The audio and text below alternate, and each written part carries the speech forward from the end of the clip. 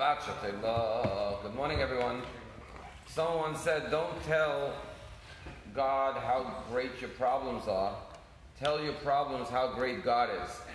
Tonight is Lag BaOmer.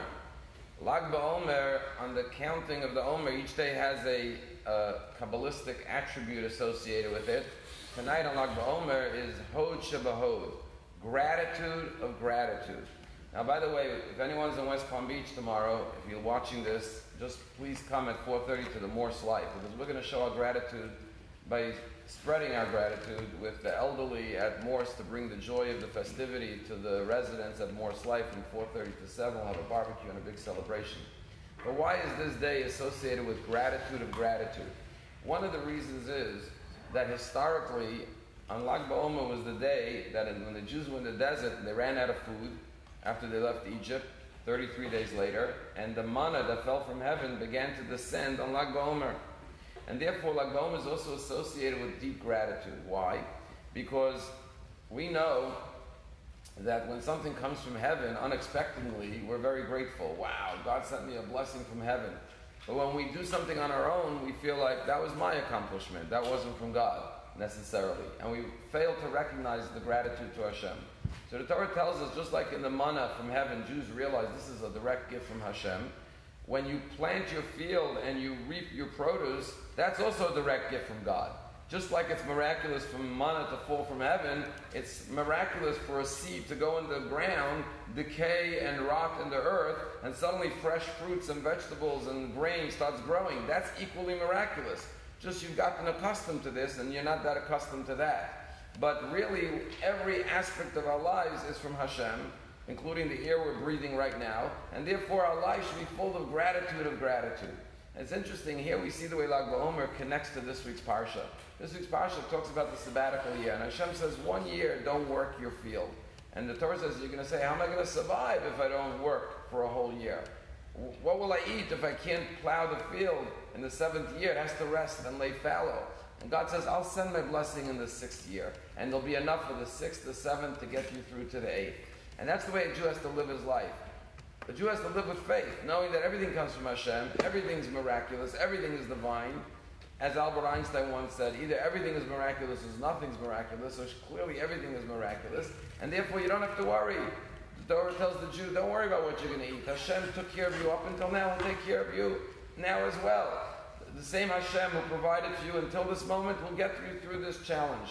And that's why we have to remember on Lag BaOmer this lesson that we should be filled with gratitude of gratitude and acknowledge that all our blessings come directly from Hashem. And like this, the Torah says you don't have to go through life worrying about what will I eat, what will I do, what will happen. You know that Hashem will provide His blessing. So a story told about two friends. They both inherited a lot of money, a lot of gold. So, you get a big inheritance, you want to save it. So they both went into the backyards and decided to bury their pot of gold so they'll have money, for a rainy day. But they had different personalities. One guy was a chronic warrior. He was always scared, he was always paranoid, full of fear. The other guy was easygoing, happy, relaxed guy, everything's good.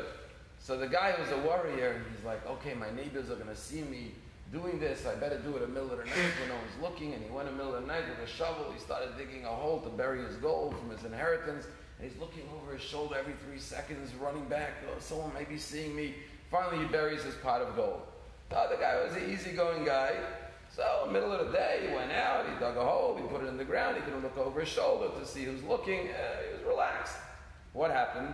Sure enough, the guy who did it in the middle of the day, one of his neighbors saw. The next day, the neighbor came in the middle of the night, dug up the hole, and stole the pot of gold. The other guy, no one saw him.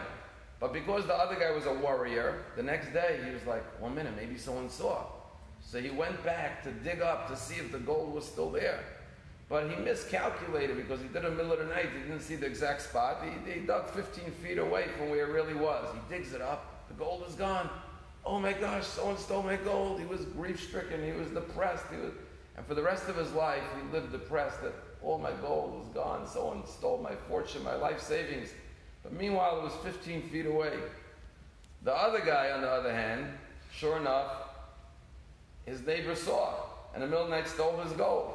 But he wasn't a warrior, so he never went to check the gold. So he lived his whole life happy. I got a pot of gold in the backyard, everything's great. There was no money there, but he was happy because he had confidence. So who was the rich guy and he was the poor guy? Technically, the guy who had his gold stolen was poor, and the guy who still had it there was rich. But this guy lived with a mindset that my money is stolen, so he lived like a warrior his whole life. He was depressed. He lived like a poor man. The other guy lived with the confidence that I have a pot of gold in my backyard. He was happy all the day of his life. Happiness is not only how much money you have in your bank account, but your mindset. Do you have a mindset of confidence, of trust, of wealth, of happiness, of gratitude? Then you're a rich man. But if you have all the money in the world, but you worry all day, what am I going to eat tonight? What am I going to eat tomorrow? Will I have enough for this? Will I have enough for that? Then really, psychologically, you're poor. And therefore the Torah says, if you could take a year off of work in the 7th year and say, don't worry, Hashem will take care of me, I got no problems, then you really are the owner of your land. You are a wealthy man because you live with the mindset of freedom and the mindset of wealth and trust and faith in Hashem.